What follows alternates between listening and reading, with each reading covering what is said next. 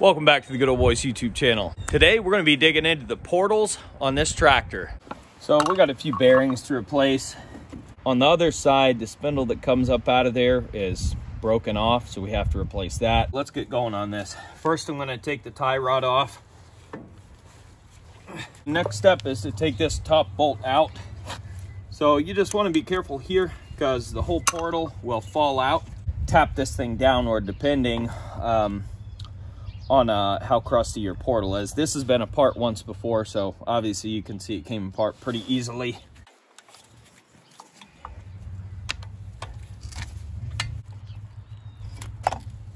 Some of you guys that have been through this before may have noticed I didn't pull an axle out of here. Wasn't able to run the axle. I had to take the axle out so this could freewheel.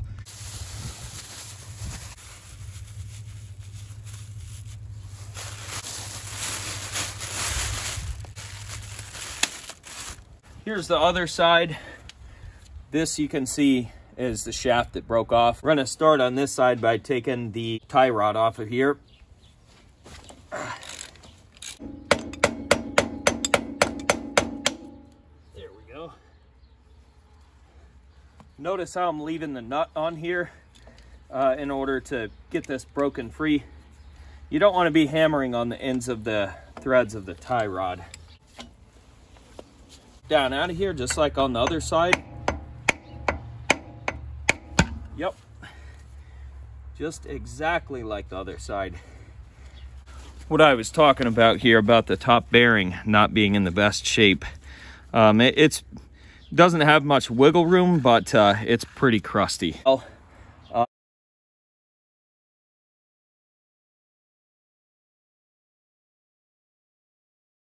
I think what we're going to do to make this easy is just take the rest of this portal off, even though the axle's going to come with it. It should be fine.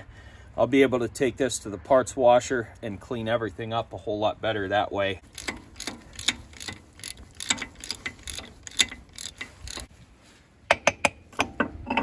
All right, so this is what the other side looked like before I removed the axle shaft. So basically, like I said before, there is normally an axle shaft on the other side. There is actually one of these washers on the very top here on both sides, so don't forget to put that back on there.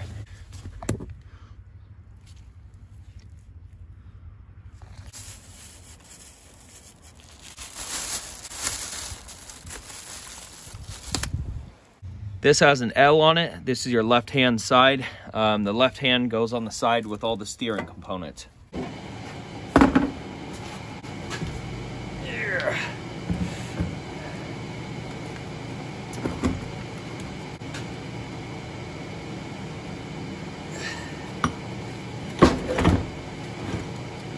So the portals are both draining out. I did want to show you guys, actually all of this stuff is marked left and right. So again, the steering side of the tractor is going to be the left-hand stuff. So it's the stuff with the L stamped into it. So actually, not only the top part of the portal has an L on it, but the bottom side of the portal has an L as well, right here. I don't know if you guys can see that or not. Also, the steering horn has an L on it. Then the right side of the tractor, the upper portal has an R on it. And the lower portal also has an R on it, and the steering horn has an R as well on that too. So we're at the parts washer now. I'm not going to disassemble this part of the portals. Everything feels pretty solid. It doesn't feel crunchy or any of that. So I'm pretty happy with the bearings in here, but we do need to clean the portal out. Obviously, you guys can see there's a little bit of mud water in there. We're gonna clean out all the bearings, including the axle shaft and axle bearing. So I'm gonna take care of all that. I'm just gonna show you guys this one side, but basically I'm gonna do the same thing to both sides.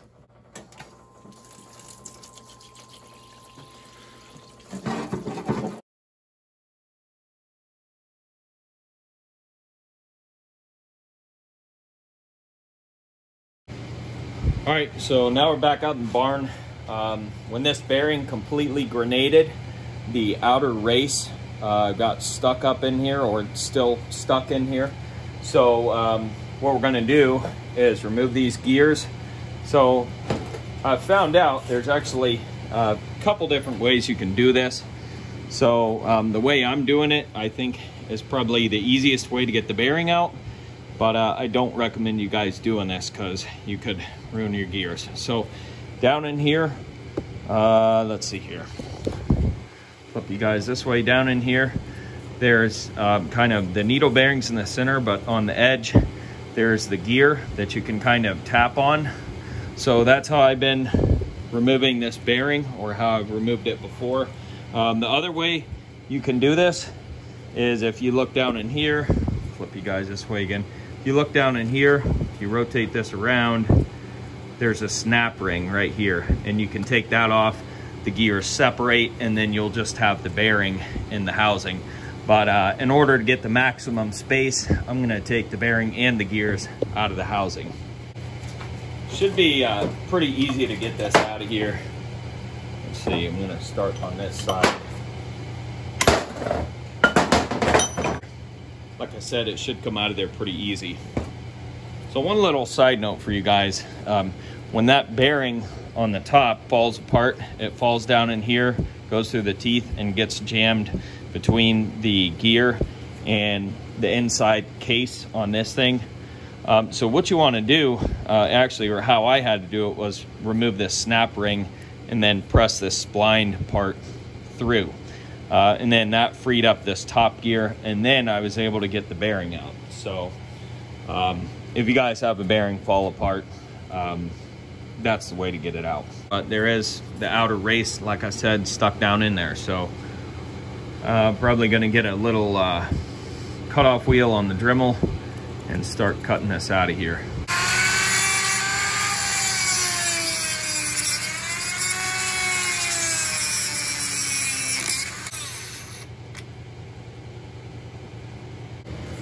All right, guys, so a little bit of work with the Dremel and a chisel and a hammer. And you guys can see I actually cut both sides. So there's a cut along here and a diagonal cut along here.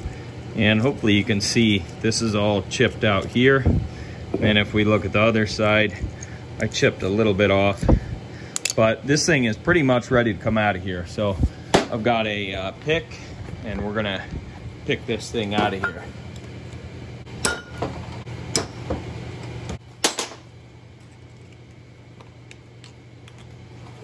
Okay.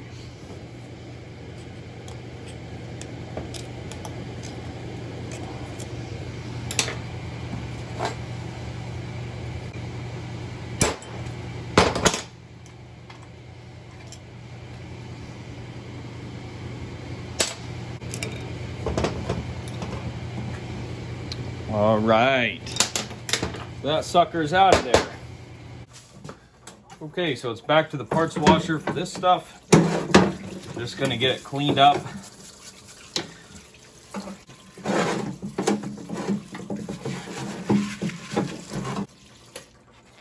All right, guys, so looking through this stuff, it all looks pretty good. The big bearings are all fine.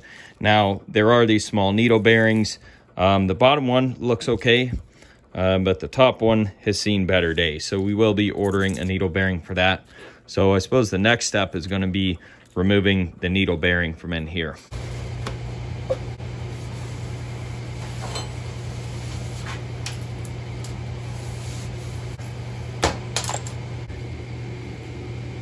Yeah. So everybody hates it when a needle bearing falls apart, but these are pretty easy to deal with, so I don't mind too much. Now, in case you guys were wondering, there is a spacer in there, and then of course the other needle bearing in the bottom.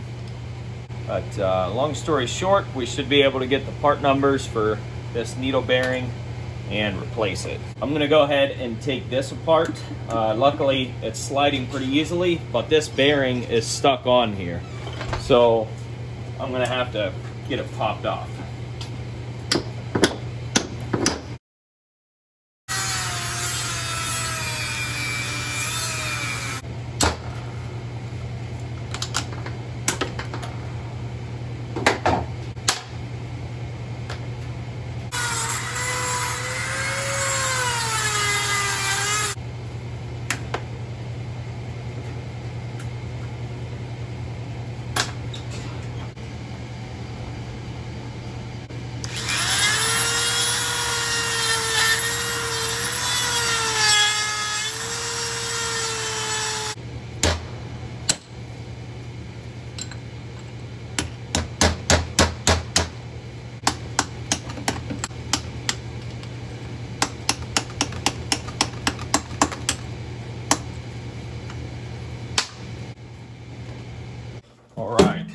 back at the parts washer. I'm gonna clean this up and we'll see what we got. All right, guys, so it's looking like the same deal on this. I think the bottom bearing is fine. It doesn't look too bad. It doesn't look real rough or anything. It might have a little bit of wear on it, but I'm not super concerned about it. For the most part, it's pretty smooth and working well. Now, the top one, on the other hand, is not in the best of shape. So we figured out we need 2 needle bearings. We definitely need 2 of these regular type bearings. So the good news is we can get a measurement off of both of these, inner and outer race, as well as off of the shaft. Figure out what bearing that is. I'll throw that on the screen for you guys, and I'll also throw the seal on the screen for you guys.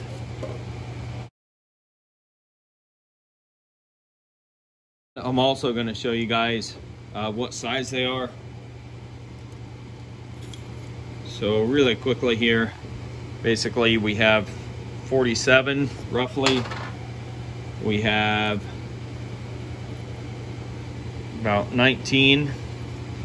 The shaft is about 20, and this is millimeters, of course. This stuff is all metric, guys, so when you're buying parts, you should be searching for metric parts. Now the seal, the diameter on it is going to be 30, it looks like 29 or 30.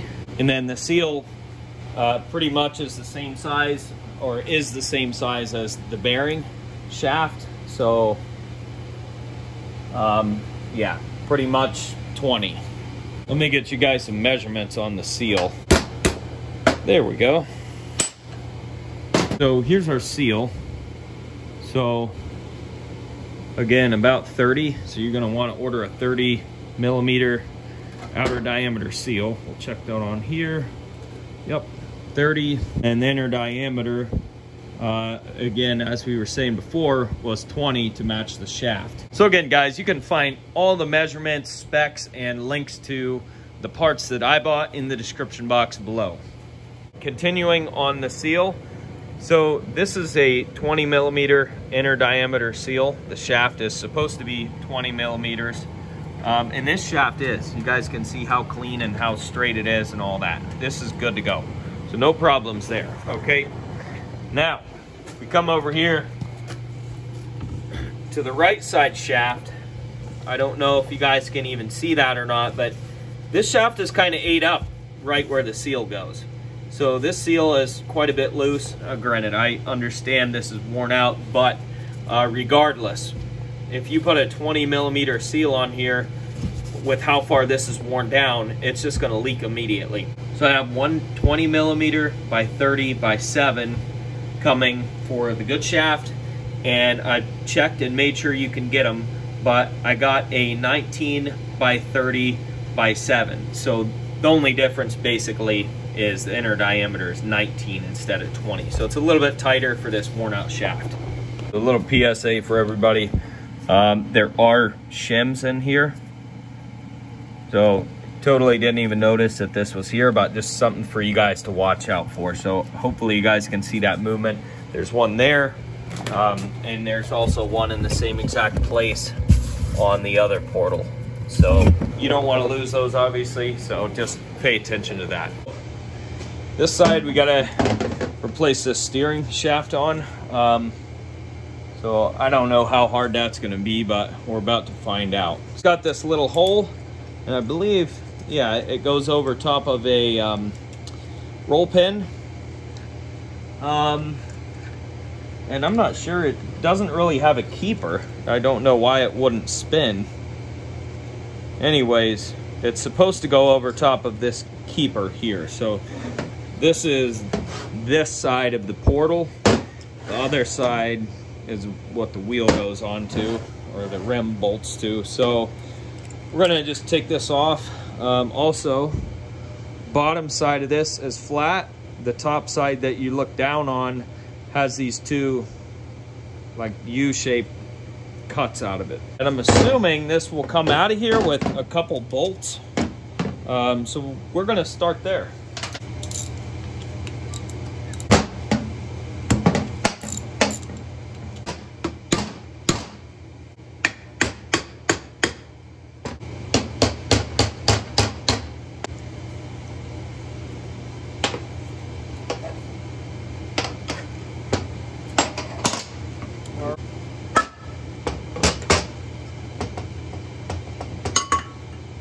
Sweet.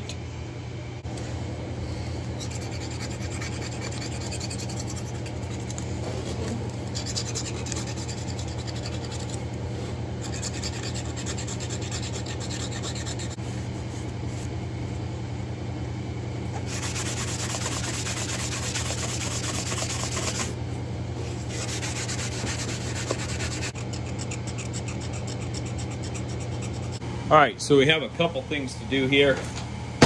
First, I'm going to tap out these holes, just make sure they're good and clear.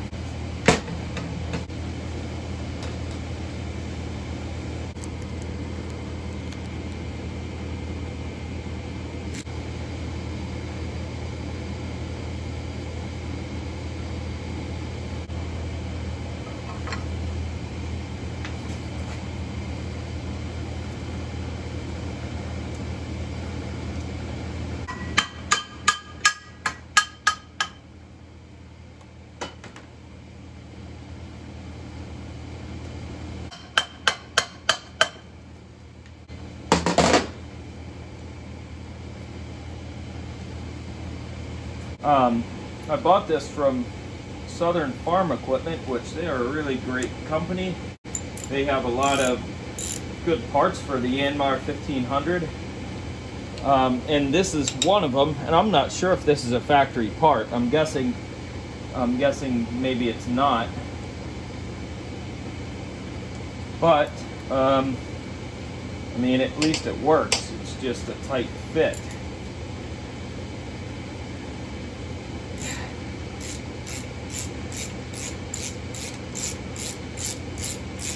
Oh boy, yeah, it's a tight fit.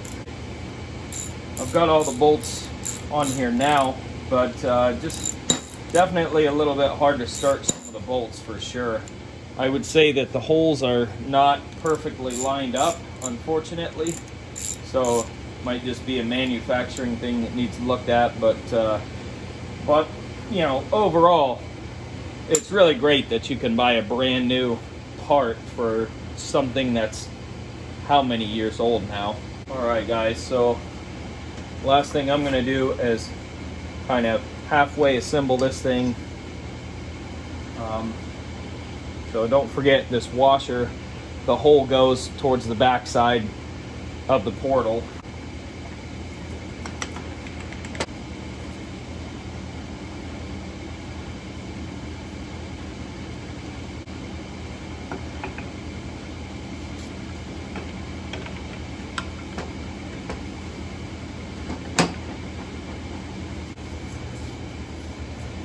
We're gonna leave everything like this until we get the parts, so I'll see you then. All right guys, so we got our parts in. So we have the two needle bearings. These are the 6204 RS bearings. And of course we have our seals. So like I said, one we got in just a slightly smaller size. So we have a 19 by 30 by, I think it was 7. And then this is a 20 by 30 by 7. All right, so we're gonna start with the right-hand side, which, as we said before, is the non-steering side of the tractor. So we're gonna, all right.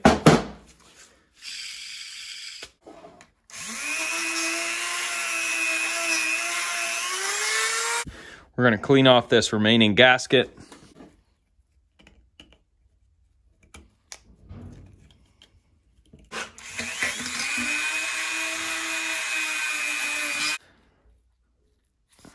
We're gonna actually go ahead and tap these holes.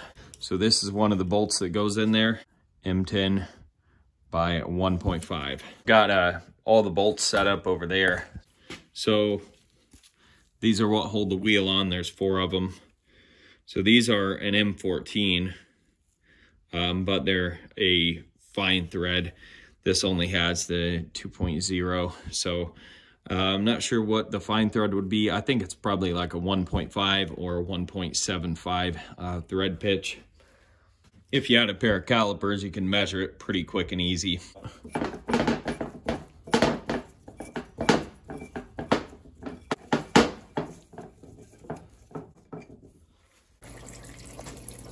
All right, so one last run through the parts washer to get all the metal filings and whatnot off of here.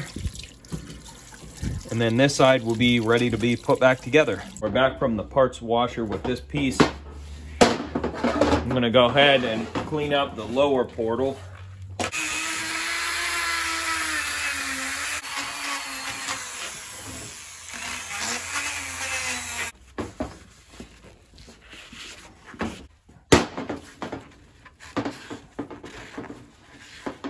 So this is the non-steering right side. The shaft is a little worn, so this is the side that we're putting the 19mm seal in. So I'm gonna put some gear oil in here. I'm going to put the bearings in it and the seal before we put them in here. So seal first. So I'll put it in here and I'll show you guys. So that's how I'm gonna set my seal. So here's our bearing. It should press in there pretty much flush, as you guys can see. So that's going to be pretty much the end of the video for now. I'm going to go ahead and put the top needle bearings in these things, get those replaced, and get everything pretty much put back together. But unfortunately, I'm out of storage space on my phone, so I'm going to have to end the video here. All right, guys, so here's the conclusion on the portals. As you guys can see, both sides are on there. Everything worked out really well. As you guys can hear, the gears are working. Both sides are working great. The bearings and everything went together really well. I ended up cleaning off these surfaces. I used the high torque gray RTV on this and tightened the bolts down pretty good. The steering is working really well now with the steering horn on there. The steering horn here fit really well over the splines. It's a nice tight fit. So that worked out really well. One other thing here to note on this side, there's two washers. I don't know if you guys caught that earlier in the video or not. You have the shim washer, and then you have kind of like, I don't know, a regular washer. They're both the same diameter, but the inside diameter is smaller on this top washer. Okay, so that's pretty much it. If you liked the video, don't forget to rate, comment, and subscribe. Also, if you're looking for any of the part numbers or specs on the bearings that we used in the video, don't forget to go down to the description box below. And also, if you guys are looking for other videos, for example, I'm going to have a video on this rear bearing, getting it changed out. That'll also be linked in the description box below. So, like I said, there'll be other videos along the same lines on the same tractor in the description box below. So don't forget to go check that out. So that's going to be it for this one, guys. We'll catch you on the next one. Peace.